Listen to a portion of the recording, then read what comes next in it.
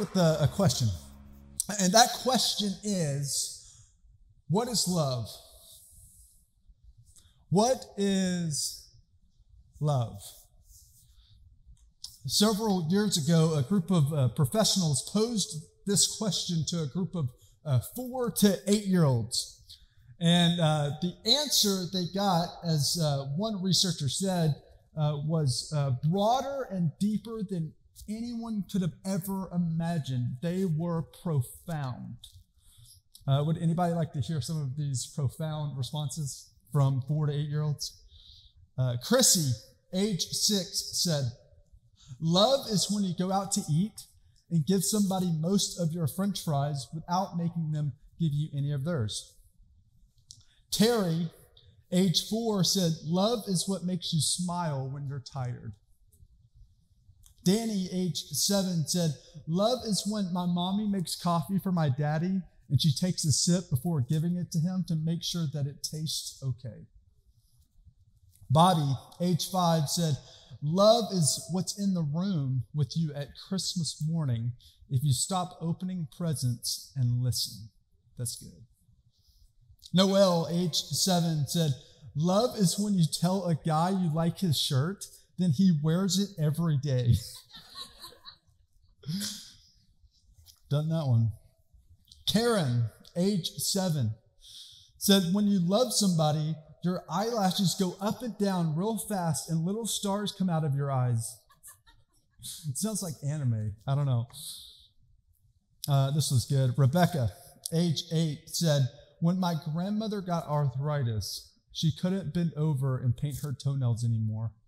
So my grandfather does it for her all the time, even when his hands got arthritis too. That's love," she said. That's good. And we could keep going on, but this next one got me. Honestly, this next one got me. And I'll put it on the screen. Jessica, age 7, said, "You really shouldn't say 'I love you' unless you mean it. But if you mean it, you should say it a lot because people forget." Because people forget. What I want to do today for just the next few moments is simply remind you that you are loved. And not in like a human kind of way, but in a cosmic, divine, personal way that only comes from God because He Himself is love. So today I want to talk about God's love. And if you take notes, the title of my message today is simply, Dear Beloved. Dear Beloved. One of my favorite questions as a pastor to ask is do you believe God loves you? Do you believe God loves you? Over the years, I've gotten the same 3 or 4 responses when I ask people. People will say, "I don't know." People will say, "I hope so."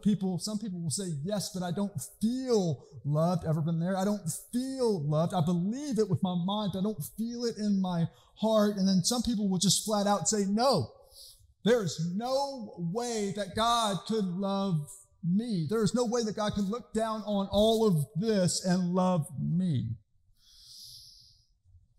There's no way that God could ever love me." And today, with the help of the Apostle John is going to say, no. You can know. Today, you can know that you are loved by God. In fact, John writes this book so that you would know, so that we would know. He says in verse 16, he says, "We have come to know and to believe the love that God has for us." So my prayer today is that you would come to know and believe God's love for you. So today I want to talk about God's love. And here in chapter 4, the Apostle John tells us 3 things that we should know about God's love. And the first thing is this. If you take notes, John wants believers to know, what he wants them to know about God's love is that God's love is personal. God's love is personal. Notice verse 9. John says, "In this the love of God was made manifest among us, that God sent his only Son into the world so that we might live through him." Now, this is a big deal because this is what Christmas is all about. When John says God was made manifest among us, this is what theologians call the incarnation of Christ. So when you strip away like all of the lights and all of the trees and all of the food, all of the parades and presents and pageantry, Christmas is all about one thing, the incarnation of Christ. That God became flesh and dwelt among us. That God put on this, that God put on human flesh, and that God became one of us. You see, the incarnation means a bunch of things. But one of the biggest things that it means is it means that God is able to identify with us. So let me ask you today, what are you going through right now? What are you wrestling with right now? What are you struggling with right now? Whatever it is, God knows. God knows. And it's not just this like omniscient, all-knowing, like I know about that. No, it's I've been there. No, that's different, isn't it? I've been there. I mean, just listen to how Hebrews describes this in Hebrews chapter 4. Hebrews chapter 4, verse 15 says, "For we do not have a high priest," talking about Jesus, "who is unable to empathize," underline that if you have a Bible, just circle that, highlight, underline, whatever, empathize with our weaknesses, "but we have one who has been tempted in every way, just as we are, yet he did not sin." So he knows. He knows, man. He identifies with us. He knows what it's like to be human. He knows what it's like to be tempted, to be tried, to be tested, to be hurt, to be hated, to be rejected, to be mistreated, to be betrayed. He knows. He knows. And Hebrews says that he empathizes with us. Recently, I heard a psychologist describe the difference between sympathy and empathy. And she says, sympathy is like seeing someone in a hole, and instead of helping them, you ask them about what it's like to be in the hole. But empathy, she says, is seeing someone in a hole and jumping down in the hole with them and saying, "Hey, I've been here too. You're not alone." So sympathy is like saying, "I'm sorry" from a distance.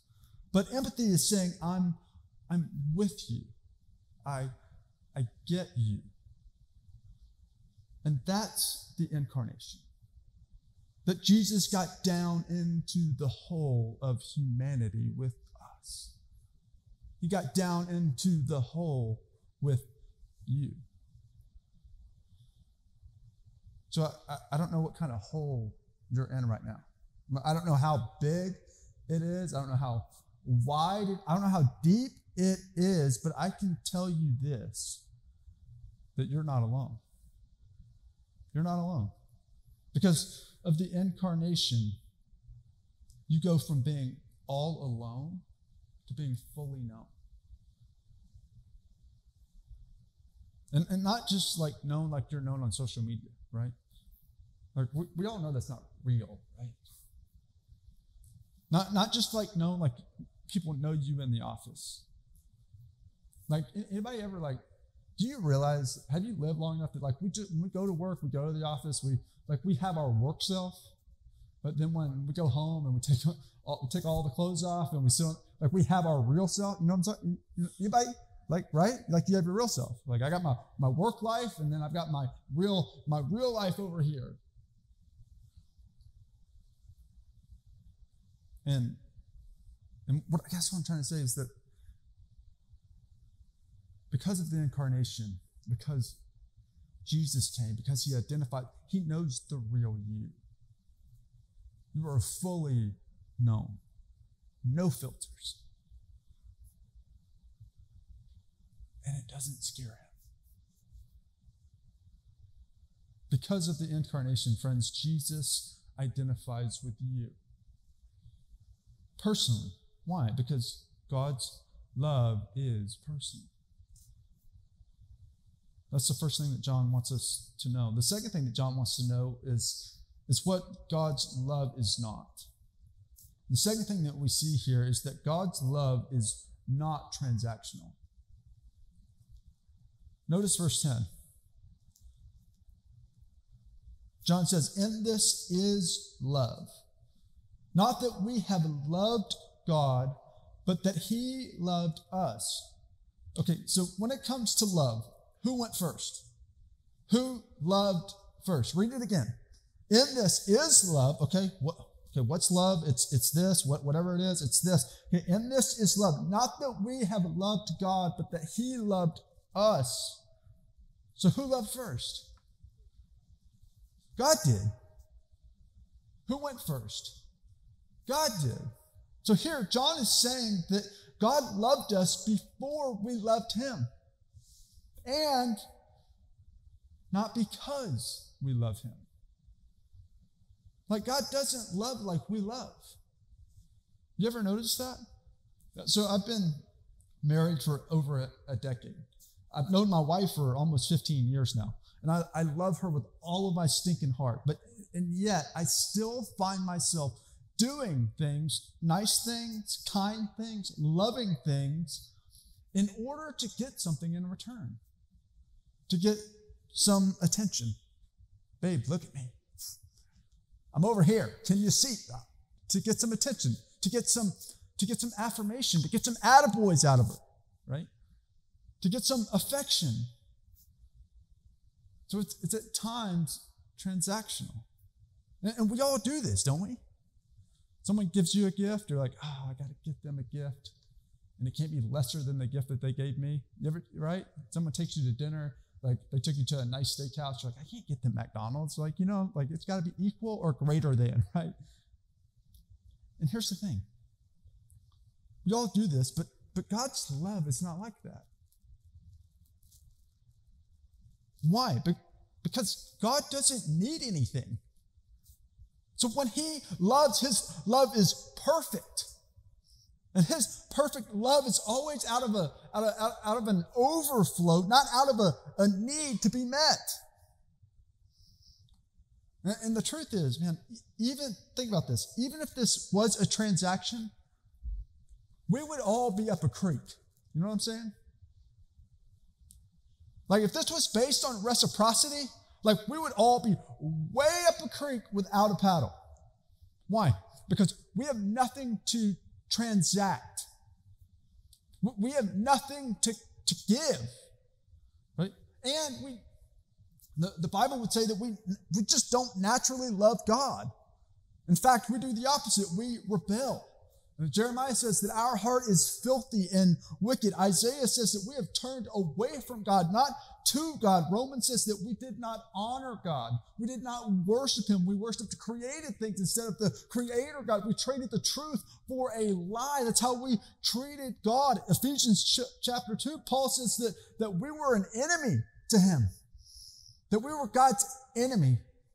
And then he says in chapter 2 as well that we were dead in our sins before Christ. Now, think about that. How many of you have ever been to a funeral? Okay. Let me ask you a question. What did the dead guy give you at the funeral? Nothing. Why? Because he's dead. And that's us. So the Bible is clear.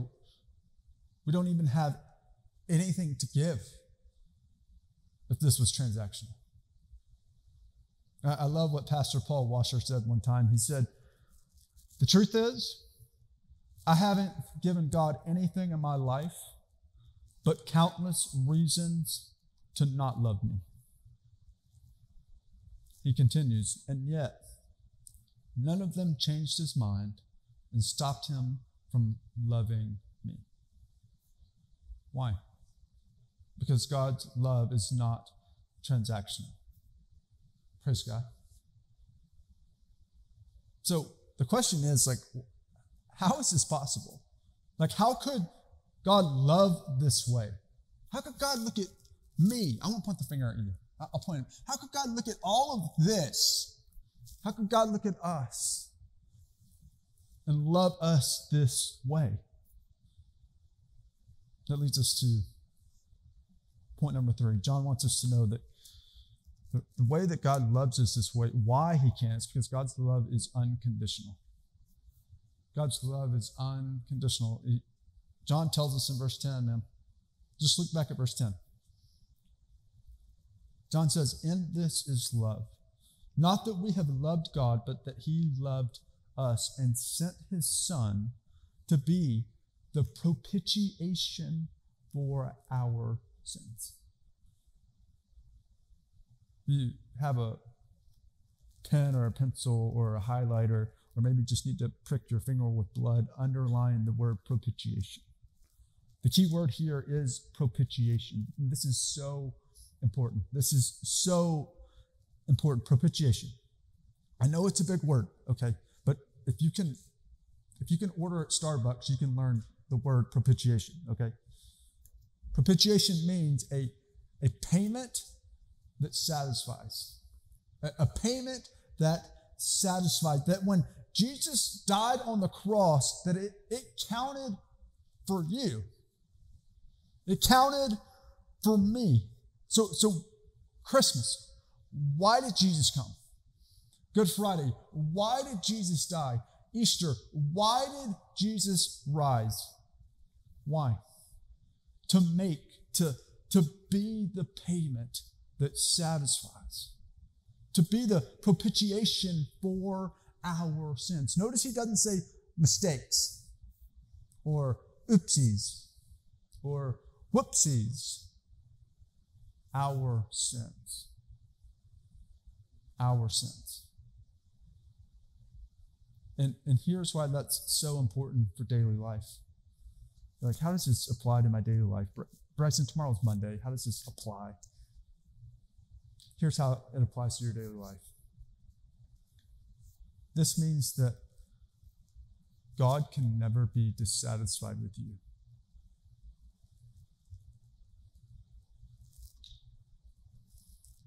Because honestly, what do you think about when you think about what God thinks of you? You know what most of us think? Most of us think that God is dissatisfied. Most of us think that, we're trying really hard. But at the end of the day, when God looks down out of his heavens and down onto us every day, especially on the weekends, he thinks, like, really? Like, seriously? Like, how much longer do I have to put up with this?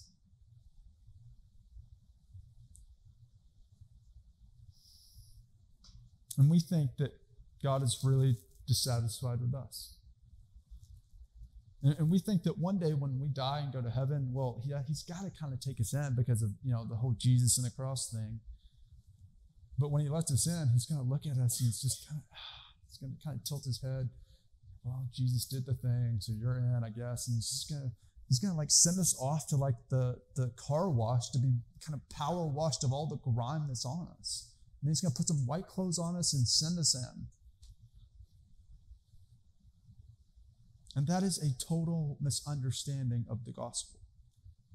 Because Jesus is the propitiation for our sin. Because Jesus is the payment that satisfies. God cannot be dissatisfied with you.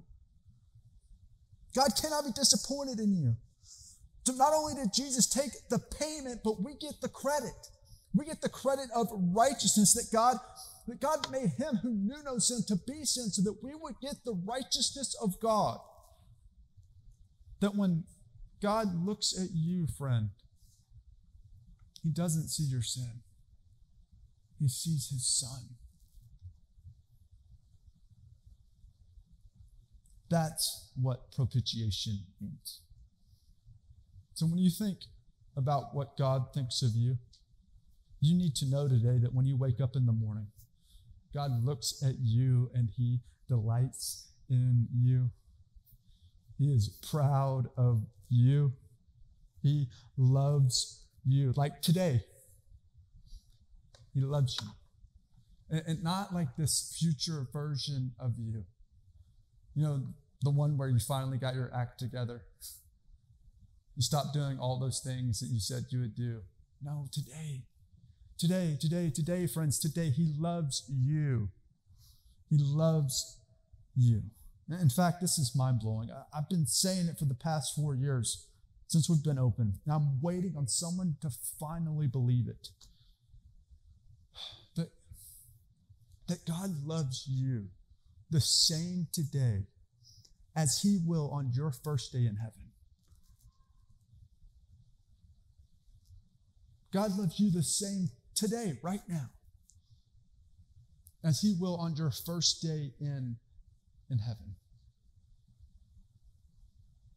And there's nothing you can do to increase his love. There's nothing you can do to decrease it. Like doing better is not just going to increase it, and sinning more is not going to decrease it. Why?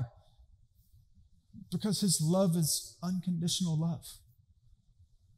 And why is it unconditional love? Because God in his love sent his son to be our propitiation, a payment that satisfies, so that when he looks at you, he doesn't see your sin, he sees his son.